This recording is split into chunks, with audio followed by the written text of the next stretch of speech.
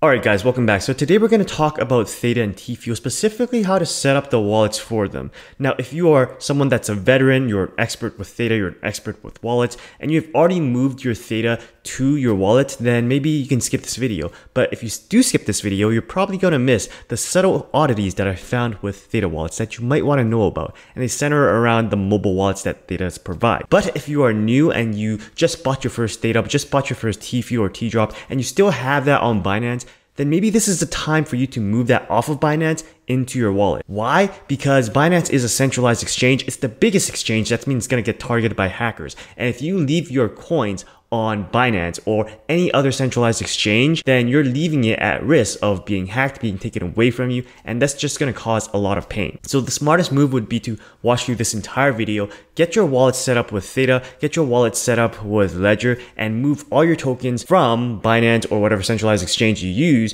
to buy Theta or tfuel or T-drop and move all your coins into those wallets just as a security sake. So with that said, if you're a new viewer or you're a returning viewer and you have not subscribed yet, can you just do me this one favor? I really make these videos in order to protect you guys, to educate you guys who are new to crypto, or to educate those of you who are experts in crypto that you might not know about some subtle things with Theta or other cryptos like that. So just want to push this video out there, and you can help by smashing the like button, smashing the subscribe button, and after you've done that, let's jump into the video. Alright guys, so as you can see here, we're over here on my Binance account, and you can see I managed to get around 2003 Theta tokens at a cost average of around $2.83.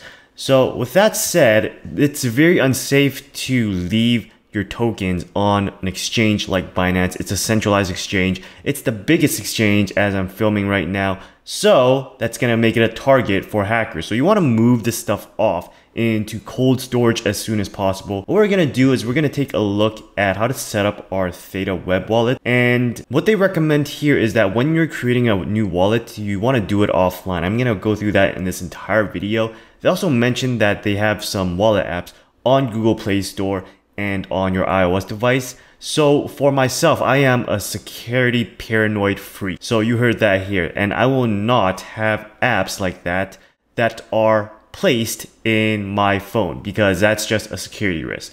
Never download any sort of mobile wallet into your phone, because if you lose your phone, well, someone can potentially hack into your wallet, and you don't want that because you'll lose all your assets that way. So anyways, we're going to talk about this wallet, and this is kind of old actually, but it's still relevant. After that, we're also going to take a look at how this interacts with hardware wallets, because ideally we want to put everything in our ledger. So we're also going to take a look at that. So over here, we're at walletdatoken.org/create, and notice that I am now disconnected from the internet. My Wi-Fi is off. I want you to do the same thing. If you haven't, disconnect yourself from your Wi-Fi or airplane mode, though I don't suggest you do this on your phone at all. What I want you to do here is set a new password. So set a password that you will remember. And then click this I understand thing. And then I want you to click download key store. But once you download the key store, actually, once you click that button, you would get this encrypted key store, and this file will be staying on your computer and will be used to unlock your wallet anytime you want to access it. And you will also need to copy down this mnemonic seed phrase, which is 12 words, which is kind of like a forget your password. We don't have forget your password when it comes to blockchain. They give you 12 words, you have to remember it. If you don't remember it, you lose everything in that wallet forever. So go ahead, click continue, and copy the phrase that comes up. So after you saw your 12 phrases, you should have also seen like a view your private key button. You should have also clicked that view private key, which will show you your private key. And like the 12 phrases, you would copy down that private key and the 12 phrases into a notepad or some place that you can remember, that you won't get rid of, because those are the only ways that you can recover your Theta wallet if you lose your key store file or you forget your password. Make sure you save them correctly and store them offline in some place, never online or in the cloud. Though I think that, yeah, I'll just actually leave it there. I actually save a lot of things to online, but not with Google. I actually save it with Proton Mail because everything that's on Proton Mail is encrypted. But I guess the safest way is actually to write it down somewhere that you won't lose. So with that said, now if you're on this screen, your wallet has been created, and now you can reconnect your device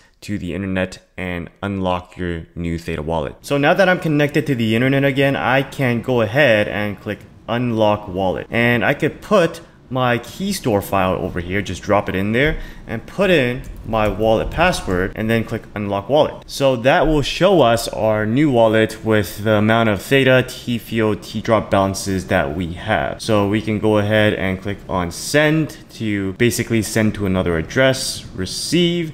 So if you want to donate some Theta or tdrop or tfuel to me, just use this address, feel free. Stakes would be here, contract settings, which is something you don't really need to know. So other than that, we have our Theta wallet set up. So over here, we want to take a look to see how we can connect our ledger or our Trezor. So over here in walletthetattoken.org, unlock cold wallet, we have the hardware option to choose a Trezor or a ledger, and we can click the ledger. It should come up with this. Make sure that your ledger is connected with the Ethereum app open before you click continue.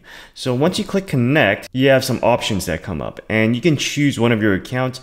The 7D1C is my main account, so I will pick that one, and boom, now you have a Theta wallet connected that is on your ledger. So the thing here is that Theta is its own standalone blockchain, but it uses the same SHA-3 cryptography that Ethereum does. So the addresses use the same format, which is why we can basically send our Theta and our tfuel to our ETH address. So at this point, what I want to do is I want to go to Binance and do a test. I always recommend doing a test rather than sending everything. So I'm just going to go to withdraw here, and with withdraw, I'm going to enter my address here, which has the network Theta token, and it's going to cost 38 cents to do this transaction. And I'm just going to withdraw a minimal amount of tokens. So 0.24 like they say there, and then I'll click withdraw. Fully understand, confirm, continue. All right, so enter your codes and click submit. So I'll see you at the other side. All right, so we're getting an approval. The withdrawal is being reviewed and will take approximately 12 hours. I doubt that's usually pretty fast. And let's just click complete right now. And what we're gonna do is we're just gonna take a look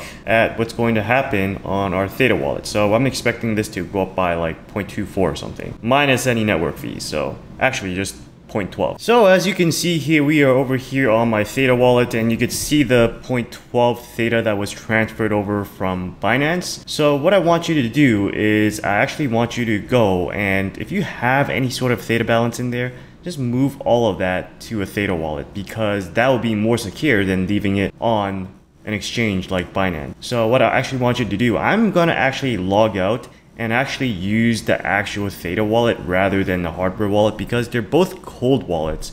But I just feel like diversifying like that is going to provide some sort of security, more security than just leaving everything in my hardware wallet, because they're both cold wallets, and just having things diversified like that just makes me feel better. Alright guys, so at the end of it, you can see that I am just using my Theta wallet, and what happened is I moved all my Theta and tfuel from Binance to the Theta wallet, where it is much safer than it living on Binance. So other than that, that's pretty much all I want to go through in this video. That's all I got for this video, guys. I really hope you learned something, whether you're new or you're a veteran. Maybe you have those Theta mobile wallets downloaded on your phone for some reason. Guys, don't be dumb. Don't do that. Delete that off your phone, because if you lose your phone, you're gonna lose that wallet, you're gonna lose all your Theta Guardian nodes, and you're gonna be crying. But anyways, jokes aside, I really hope that you got something on how to set up your Theta wallet with Theta or with a cold wallet like Ledger. Other than that, if you haven't already, please make sure to smash the like button, smash the subscribe button, check out these other videos on cryptocurrencies and passive income, and remember guys, continue working, continue building, continue inspiring. See you next time.